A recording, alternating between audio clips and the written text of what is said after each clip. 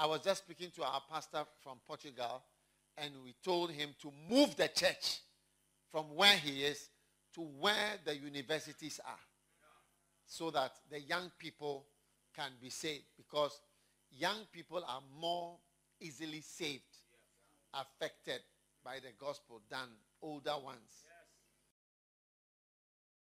The Great Commission is Matthew, last chapter, Mark, last chapter, Luke, last chapter, John, last chapter. And they are all a little different.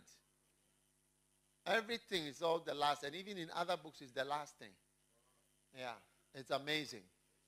So now when we go to Mark 16, highlights.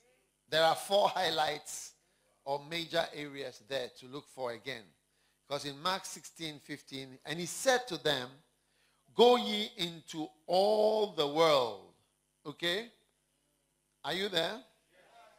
Go ye into all the world. All right?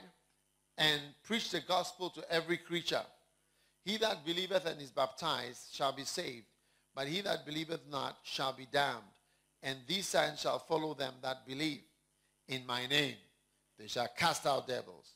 They shall speak with new tongues. They shall take up serpents. And if they drink any deadly thing, it shall not hurt them. They shall lay hands on the sick. They shall recover. So after the Lord spoke to them, he was received up into heaven and sat on the right hand of God. So what are the highlights of this one? Number 1, going. Again, going is the only one that is repeated. Go again. Go ye. Matthew says, go ye therefore. But this one says, go ye.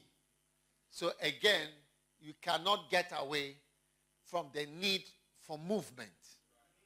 I was just speaking to our pastor from Portugal, and we told him to move the church from where he is to where the universities are, so that the young people can be saved, because young people are more easily saved, affected by the gospel than older ones. The Bible says that the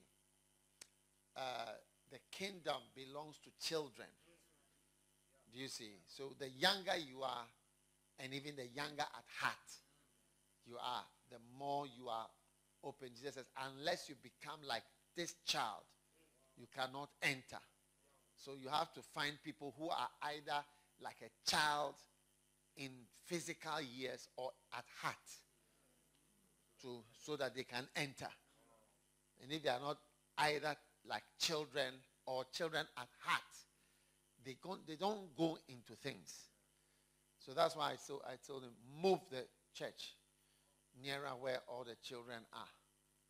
And never think that a young person is too young for God. Because now in the church when I'm preaching, I have small ones like this. They understand what you are saying. They have their own understanding, write notes. They have understanding of all the things that are being said. Yeah. Rather than leaving them to hear things that they shouldn't hear. Or you realize your child will be telling you that he's not a boy anymore.